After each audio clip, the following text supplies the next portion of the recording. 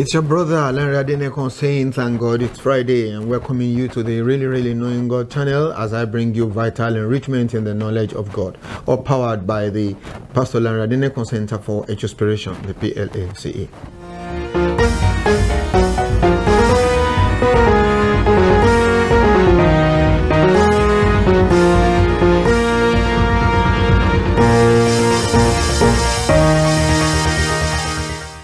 This is the Daily Gem Devotional, making you a gem to your generation and a gemstone upon the crown of Jesus Christ. We are sharing truth this morning on harmless bits of hypocrisy, coming from Luke chapter 12, 1 through 7. Shall we pray together? Father in heaven, we bless your name, O God. Give you glory and honor and praise. We thank you for your help to us here at all times. O God, we receive that help again here today in the name of Jesus Christ. We will not be hearers alone, but doers also of your word. Thank you. In Jesus' name we pray. Amen. Amen. Hallelujah. Luke chapter 12. In the meantime, when an innumerable multitude of people are gathered together so that they trampled one upon another, he began to say to his disciples, first of all, beware of the leaven of the Pharisees, which is hypocrisy. For there is nothing covered which will not be revealed, nor hidden which will not be known. Therefore, whatsoever you have spoken in the dark will be heard in the light, and what you have spoken in the air in the inner rooms will be proclaimed upon the housetops. And I say unto you, my friends, do not be afraid of those who kill the body, and after that had no more that they can do. But I will show you whom to fear. Fear him who, after he has killed, has power to cast into hell. Yea, I say unto him, fear him. Are not 5 sparrows sold for 2 copper coins, and one of them is forgotten before God? But the very hairs of your head are all numbered. Do not fear, therefore, you are of more value than many sparrows. Okay, so plenty of people followed him to hear him to teach and all that. Now he began to say to his disciples, beware of the leaven of the Pharisees, which is hypocrisy. A leaven was something like a yeast, something that was used to make dough to swell, causes a little bit of fermentation actually inside and brings about pockets of gas, causing that whole thing to swell. But then we don't use that language for it. But that's what it does, really. So it says the leaven of the Pharisees. The leaven here represents something very small, but when you introduce it, it can create, what do I call it now? Some illusion. It can create what looks bigger, it can make things look bigger than they really are, okay? Can make things bigger than they really are and all that. But you see, the other aspect of the leaven is this: it spreads fast. You only need a little bit of it. It has a way of multiplying so rapidly that it will just go through the whole quantity of dough. What you put and where you put is a very localized area and very, very tiny bit, but it will go through the whole thing. I remember that we did some experiments in secondary school in that regard, and we were looking at the rate of multiplication under the microscope and all that. So it will just spread, right, the whole place and cause issue. So Jesus was saying, beware of the leaven of the Pharisees, which is hypocrisy. In other words, he was teaching us a very, very big lesson, that hypocrisy has a way of coming in as something very small, but before you know it, it permeates your entire life, and your whole life will become one big fake. That's the thing that Jesus said, beware of the leaven. He could have used any other metaphor or any other thing to represent it, but he used leaven because these people, they knew what leaven, does. Number one, it creates a different impression. And that's what people who are hypocrites, that's what they do. They want to create a different impression, a more favorable impression, okay? But what brings about that thing, believe me, it's a little bit of fermentation. It's a little bit of rotting. That is it. We don't want to use that description or that language for it, but that's the truth about the matter. And that's what happens with hypocrisy. Yeah, that's the way hypocrisy can come in and look like it's only very small. It's only very, very, it's harmless. It won't do much damage. It's just a little bit of hypocrisy, here or there and all that. That's the way. We don't say so, but that is what our actions or our attitude or our stand, that's what it implies. That's what it says.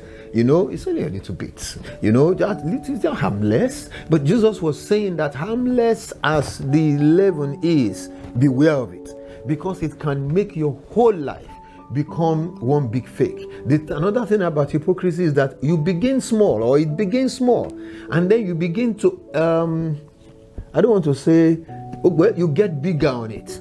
Okay, that's fair enough. You get bigger on it. If you exercise yourself in a little bit of hypocrisy this time around, the next time around it increases a little bit, and you are just getting used to it. Like people say, toads get used to when you are increasing the temperature of a bath. I don't know how true that whole thing is, but that's where you get used to these things small, and it gets bigger. It gets bigger in your life until you find it's such that your life is almost like you cannot do without creating some impression of what is really not there. At times it's a facade, and all that different ways in which it manifests itself. But hypocrisy is hypocrisy. It begins as a normal, small, harmless looking thing, but it can result into. That's why Jesus warned the disciples that this is the problem of these Pharisees. Okay, let's go on. It says, beware, for there is nothing covered which will not be uncovered, or hidden which would not be known. I should say something about that one very quickly, being a pastor. Now, this is not to say every secret of yours in this life will be exposed. That's not what he's saying there, because it's linked with the matter of hypocrisy.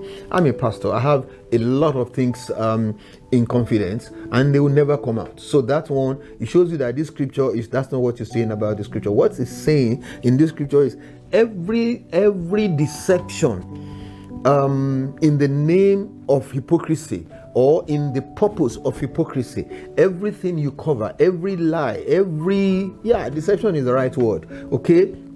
Every bit of faking that you put in place that is hypocritical will eventually be exposed. So don't get into it at all. That's what Jesus is trying to say. Just be true. Just be true, be plain, be transparent, be yourself. Okay, that's it. So he went on to say, what you say in the inner rooms. And I say unto you, my friends, don't be afraid of those who kill the body, and after that they don't have anything they can do. But I will tell you who to fear. Fear God, because it's the one that can kill as well as cast into hell. Then he went on to talk about sparrows and the hair of your head being numbered and all that. So let's talk about that very, very quickly. He is linking these two things together.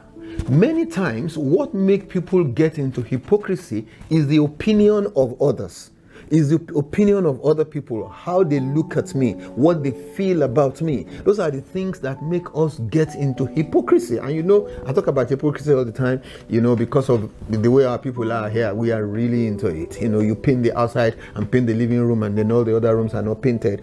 All kinds of things that we do that smack of hypocrisy. It's about how the other person views me, my image in the eyes of these other people, the way I look, the way they perceive me. That's why Jesus came, and said these things. Do not fear what anybody can do. Not only in terms of their thinking, what they can do. Some people, if they know so and so about you, they can go to town. If they know so and so about you, they can use it against you. If they understand so and so about, that is what makes people to fear. The Bible says, do not fear anybody. That's what it says. Amen. In Psalm 27, I'm sorry, our time is really fast spent, but let me just say something about Psalm 20. I like that psalm. I've created a song out of it. Some of you who know me back then know that I have a song. The Lord is my light and my salvation. Psalm 1. Whom shall I fear? The Lord is the strength of my life. Of whom shall I be afraid? You can go on and go on and go on. Another one is in Hebrews. We're going to get there. We are in Hebrews right now. We're going to get there very, very soon. It says, so we may boldly say, the Lord is my helper. I will not fear what man can do unto me. Yeah, I know there's a way they can use information against me. I'm aware. I know they can use, if they see so and so about me, I'm aware. But you see, come to a place where you say to yourself, God is the one that takes care of my image management. God is the one that will package me. Okay, and just do not do hypocrisy. Don't join them. Just be you. Okay, and let them be them. God help us in Jesus' name. Finally, spoke about 5 sparrows, and then the very hairs of your head are all numbered. I like that thing. Why? It's saying, even where you have a problem in the most hidden aspect of your body or your life, God knows about it. That's why I say the hairs of your head are numbered. Oh, that's a rash. You have a rash, but that rash is somewhere where people cannot see. God sees that rash and He will help you with it. Or certain aspects of your life, you can't even tell anybody. I mean, the shame of it is too much. God can see it, and He can do something about it. That's the meaning of all the hairs of your head are numbered. Nothing will happen to you as long as you count upon God and let God be the one to sort you out. Thank you very much for sharing time with us today. One more time, thank God it's Friday.